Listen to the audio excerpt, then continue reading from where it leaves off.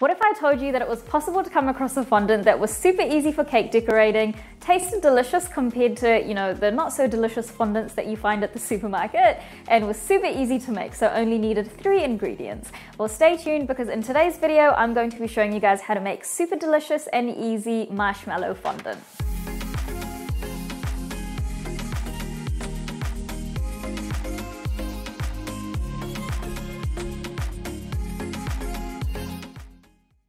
Hey guys, and welcome back to my channel Cakes by MK. So yes, I'm going to be showing you guys how to make some easy marshmallow fondant today, and yes, you actually do use marshmallows to make this fondant, which is why it tastes great compared to, normal fondant that is pretty, not so nice from the supermarkets. And what I love the most about this fondant is that it's really easy to use. So it's nice and soft when you're kind of kneading it and rolling it out to cover your cake, but it sets nice and firmly as well, so it's super reliable. So yeah, let's get right into the recipe. So to make this super easy marshmallow fondant recipe, all you're going to need is some icing sugar, some white marshmallows, and some water, and that is pretty much it. And I will have the full quantities to all these ingredients in the description box below, and the quantity that I'm making today is going to give you just over 1 kg of fondant. Now what I'm going to do first is I'm going to melt my marshmallows in the microwave, and all I'm going to do is I'm just going to pop it in the microwave for 30-second bursts at a time, giving it a mix with my spatula in between each burst until it's completely melted. And you'll know that it's melted when there's no lumps in it, and it also kind of puffs up a little bit as well. And I'll show you what that looks like once I'm done. So I've just taken my marshmallows out of the microwave. It was in there for 1:30 altogether, and as you can see, it's kind of puffed up the top there. And as I mix it, just be really careful also because marshmallows are super sticky when melted.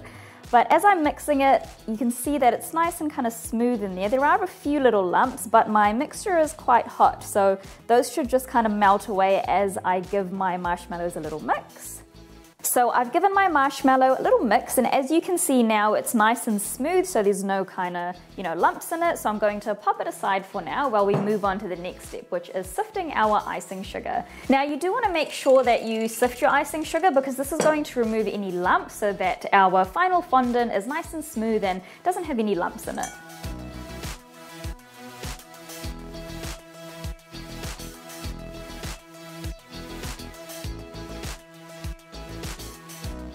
Now once your icing sugar is nicely sifted, the next step is to add our melted marshmallows and water to our bowl with our icing sugar in it, and then just give that a little mix with our spatula. I absolutely love marshmallows, and these marshmallows smell so good right now.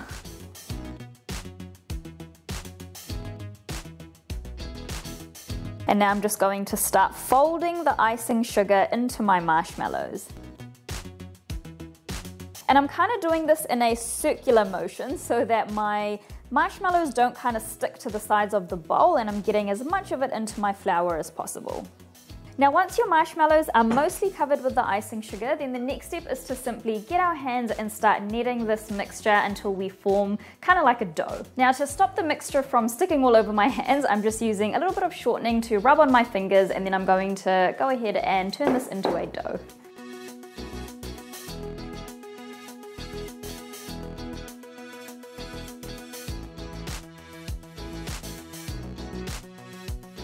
Now when you're first mixing this, it is going to seem quite crumbly, but just keep kneading and I promise you it will come together.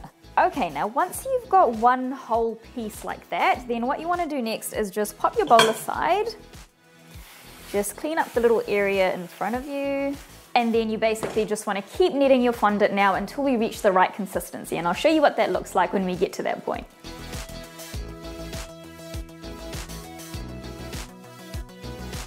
Now a quick tip for you guys when kneading fondant is to actually use the palm of your hands to kind of knead into the fondant as opposed to your fingers, and this is going to help it come together more quickly and you're not going to get as tired doing it.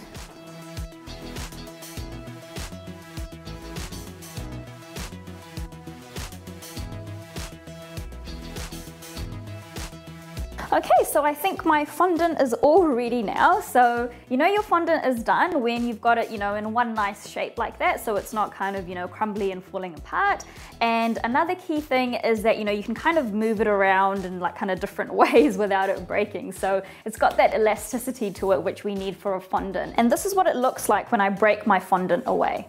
So it kind of has a bit of stretch to it and then it just kind of comes off. Now, one thing to keep in mind is that fondant is sensitive to the weather. So if you're staying in a humid climate, then you might find that even with the quantities that I've given below for this recipe, you might find that your fondant is still a little bit sticky and it's not kind of, at the right consistency. So all you need to do is add a bit more icing sugar and just keep doing that until you reach this kind of nice doughy consistency that you need for your fondant. And, alternatively, if you stay in a cold climate and you find that the quantities below are, giving you more of like a dry and tough fondant, then what you can do is just add a little bit more water. So I'd only add maybe like half a tablespoon at a time and then just keep kneading it until you get to the right consistency. So you do kind of, have to use a bit of your intuition when making fondant as well. But that's basically it. So what I'm going to do next is I'm going to show you guys how you would store this fondant, how you would color it, and I'm going to do a really quick demonstration showing you guys how I cover a styrofoam cake with this fondant as well, because I love this fondant recipe so much that I want to show you just how amazing it is to cover your cakes. Now, to store this fondant, it's super easy. All you need to do is grab some cling wrap. Just wrap it around your fondant, just make sure that it's really well covered. So I like to just do maybe like 2 or 3 rounds. And then simply store it in an airtight container.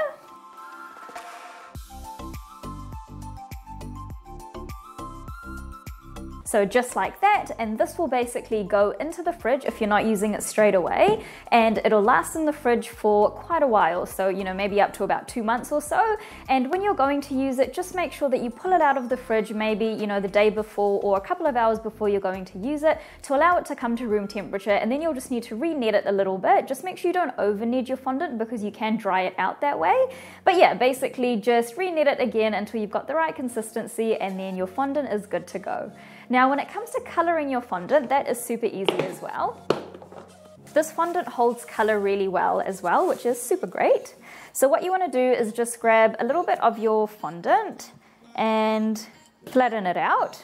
Now, you can use gloves to prevent the color from getting onto your hands, or another option is just to rub a little bit of shortening on your hands as well. And this just kind of acts as a barrier to prevent the coloring from staining your hands. And then all you want to do is just get a tiny bit of gel color. So I'm just going to maybe even just dab it because I've only got a little bit of fondant here.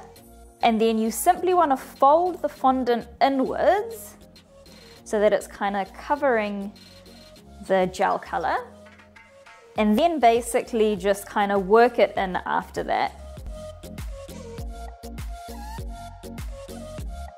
And about after a minute, I'm left with this beautiful purple fondant, and it's a beautiful color too. And I literally only used like a tiny bit of this purple color. I didn't even use a drop. I just used like a tiny dab. So if you did use even a drop, you'd get even a darker, color to your fondant. So yeah, that's basically how you color fondant. Super easy. And you just store this in exactly the same way as I stored this big version. If you're not using it straight away, just wrap it in some Glad wrap, pop it into an airtight container and into the fridge. Now, the next thing that I'm going to show you guys is I'm going to quickly show you how I would cover a styrofoam cake with this fondant. I'm just going to do this super quick, so I'm not going to go into too much detail, but do let me know in the comment section below if you do want a more in-depth tutorial on how to cover a cake using fondant.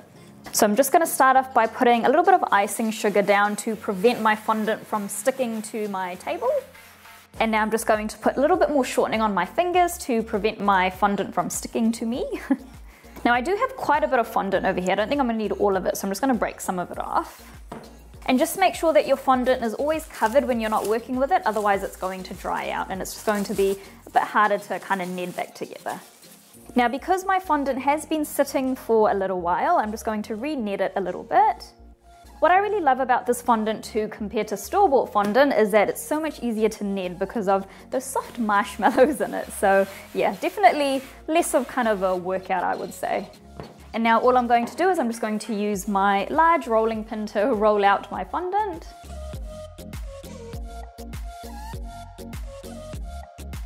And as I'm rolling it, you can see just how beautifully smooth this fondant is.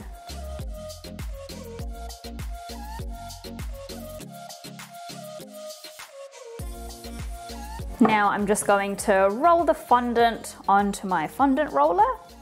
Now before I place the fondant onto my styrofoam cake, I'm just going to quickly rub it with some of my shortening which I've got, which is going to help my fondant stick to my styrofoam cake.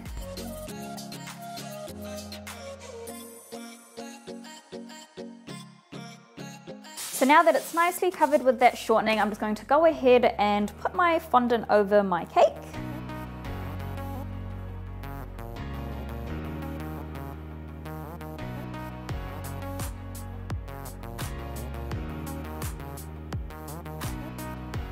And this is what I absolutely love about this fondant, is that I've just put it on, but the sides are still kind of holding without me having to kind of quickly try and grab them before they kind of break off, because that is kind of a sore point when, you know, dealing with fondant cakes. And now I'm just going to quickly go around and secure that top edge, because I mean, you know, even though it didn't break, I don't want to show off and it ends up breaking. So, you know, you still want to make sure that, you know, you're kind of doing the right things. And now I'm just using my hands to start working that fondant down to cover my cake.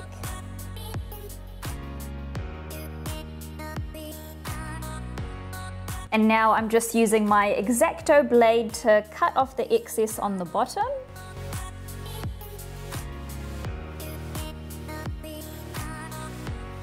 Now your leftover fondant, you can just kind of knit it back together into a ball and then just wrap it in Glad wrap and put it in your airtight container. And now I'm just going around and smoothing out the cake with my cake scraper.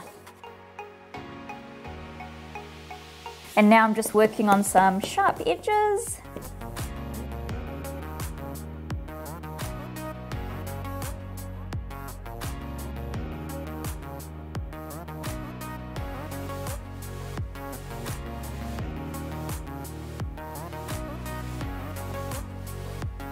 Okay, so I've got me some nice sharp edges now, so I'm just going to do one last little smooth out of it. And that is it. That is my styrofoam cake covered beautifully in marshmallow fondant. It didn't take me long at all to do, super easy to work with. I am not actually that great at fondant, guys, I will admit it, but with this marshmallow fondant, it makes me feel like a bit of a pro. So I hope it makes you guys feel like that as well. Now, one last thing is you can also turn this fondant into a modeling clay. So let's say you're making, you know, figurines or something like that for a cake where you need it to sit quite firmly. All you need to do is just add some CMC or Tylose powder into your fondant, just knead that in and then you're good to go. And I will add in the description box below the quantity of CMC or Tylose powder that you need to add into this fondant to turn it into a modeling clay. And that is basically it. So I hope you guys enjoyed this video on how to make this super easy and delicious marshmallow fondant. Please like and subscribe for more videos like this, and thanks again for watching Cakes by MK.